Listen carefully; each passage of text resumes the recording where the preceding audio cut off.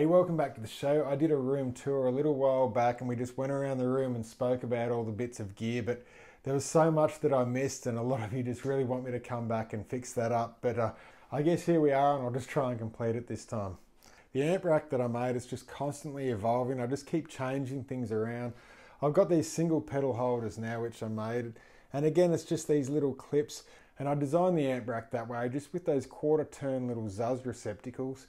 You find them on a lot of the audio gear and all the touring rigs, but it makes it easy just when you have little pedal ideas and you just want to attach things and take things off and fit different pedals just to make things really work for the show. But it's practical in its own way as well.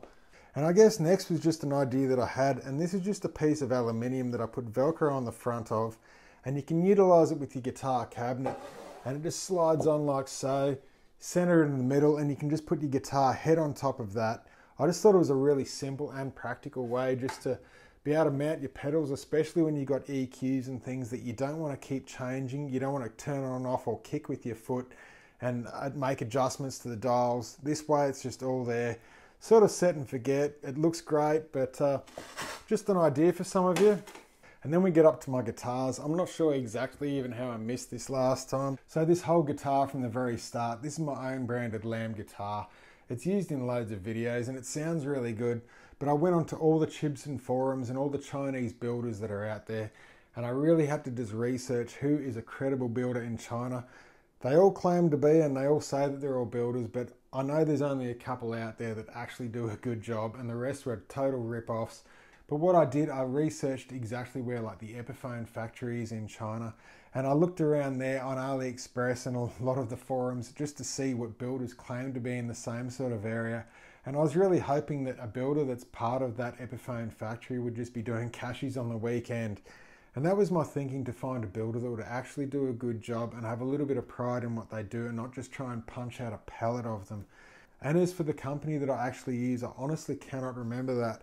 I vaguely remember being some Emerald, but the way that it started for the design, I just got on Photoshop, had like an ESP Eclipse that I modeled it off, and I just made little changes, like tried to create my own headstock shape, just my own sort of logo on the headstock and the little lamb's head. But originally I wanted to be called Ram Guitars, like for rock and metal, and that's where the ram's head sort of came from. But that idea had been taken by someone and it didn't really matter anyway, but they did a really good job building it. I designed all the plans on the Photoshop, sent them back and forth, had so many questions and so many write-ups about like the exact for the bone nut and then the maple neck on the back and the feel of that I wanted. I wanted something that was, I wanted a really beefy sort of neck, knowing that it's Chinese. I'm not sure of the quality of the woods that they use, but if it is a really beefy rock maple neck, it's never going to move or warp or twist or anything like that. It's just going to be really stable.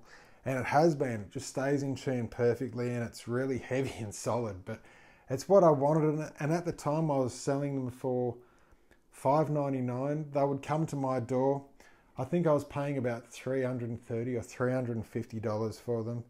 And they'd come to my door and I would source and buy the hardware. I'd buy the EMGs. They were costing about $100.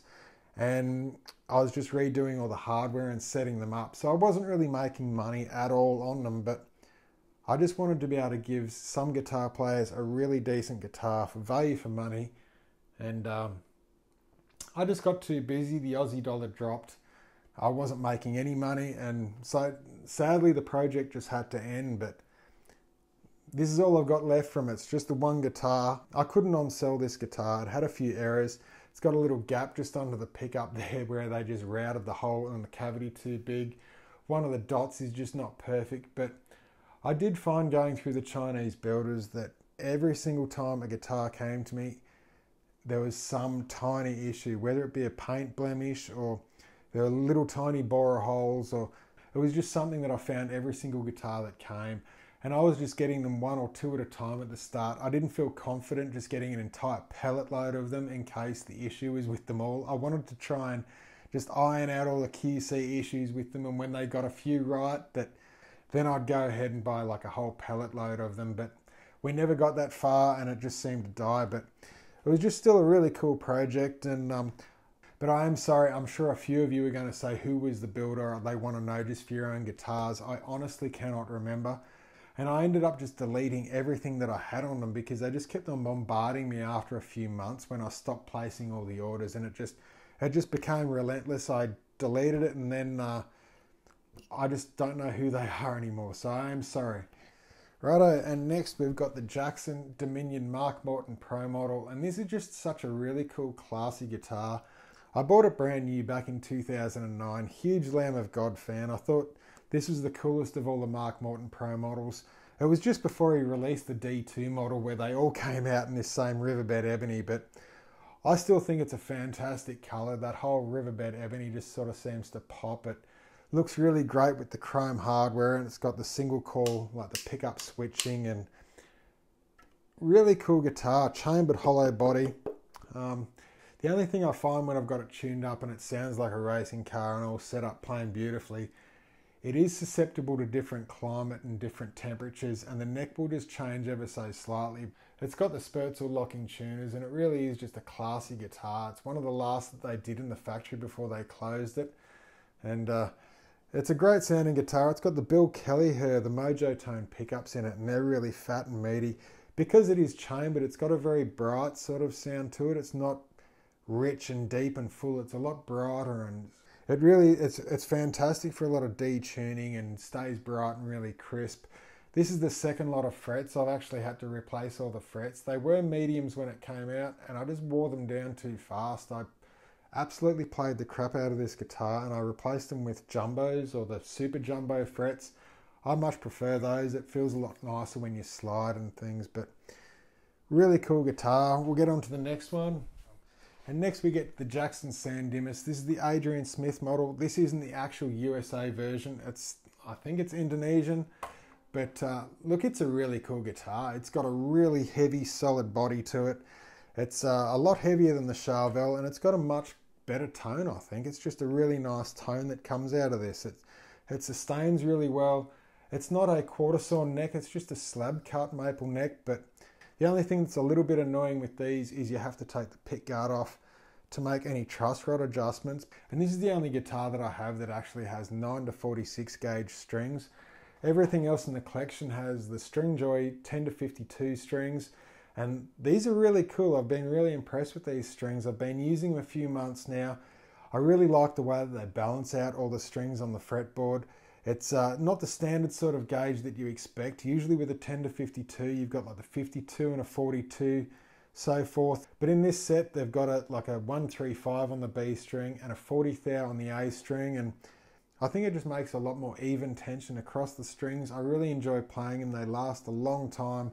And you can get on their website and order yourself your own specific string choice that's tailored exactly to how you want, whether you want a 9 to 52 or like an 11 to 50, it doesn't really matter. They'll just make them up for you at no extra charge. These guys just make strings. It's all they do. It's fantastic company, and I stand behind them 100%. But anyway, back to the San Dimas. It's a really cool guitar. I bought it back in 2013 or so, and it's done loads of maiden covers for me. It stays in tune really well. It never really changes seasonally or anything like that. I did upgrade all the pickups. For a while there I had it going HSH with a liquefier on the neck. I can't remember what the single coil was, with a Damasio D100 in the bridge. The original stock pickup that came with it, it was just a Jackson branded pickup that was modelled off the the Damasio D100, sorry, the Super Distortion. And it was actually a really cool pickup, and it wasn't far off the D100 that's in here now. If I knew it was so close, I would never have done the upgrade to start with, but I did configure it back to the HSS, like the stock configuration that it came in for the San Dimas. But the problem I found with HSS guitars is if you have a 500k pot, the humbucker sounds fantastic, but the single coils are just far too bright and too punchy. They really need the 250k pot and the tone just to sort of wind them back and make them sound all nice and smoky. But if you do that in turn and just have 250k pots, the humbucker then fails and just sounds really dark and muddy. But I just remembered what I did here, and I put a 5-way super switch in, just so in different intervals it can split out and single coil the humbucker on the back just to get some really cool strat tones. But when it was set to full throttle just on the humbucker, I had it on the switch that it bypasses the tone pot altogether. That is a 250k tone pot, And when it's in that back position, it bypasses that pot, and all you utilize is the volume then, and so you get the full output of the D100. It might be common sense to a lot of you, and it might be in a lot of guitars, but I'd never really seen that before, and I just thought it was really cool that you can actually do that. So you can get the 250k pots going on for the single coils, and when even the humbucker has been split, it's in 250k, but when you want just the humbucker, there's no tone actually working on it, and you get the full output of it. So it's just a really cool guitar. I enjoy playing with it. I love Strats in the way that you can just pull off the pick guards, do whatever modifications you want. You can wire them how you want. You can change all the pickup configs, and they're just a really cool guitar for those that like to tinker, and I really can't help myself. I'm always fiddling around and mucking around with different things, but I think that's pretty much everything now I've covered. If there's anything else at all in this room that I haven't covered that you'd like me to talk about, I'll just try and get it in a different video. But until then, guys, take care. Bye-bye.